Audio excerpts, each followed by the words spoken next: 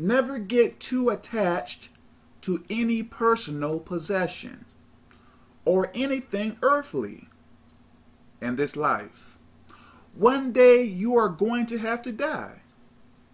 What is going to happen to your personal possessions or anything that you honor? You have to leave everything behind. You can't take anything with you. What good is it to work so hard for possessions, then have to leave it all behind after you die? No point.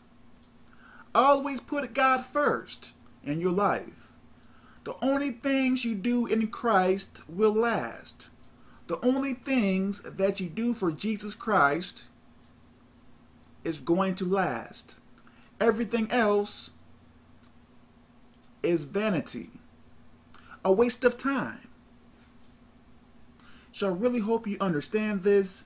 God bless.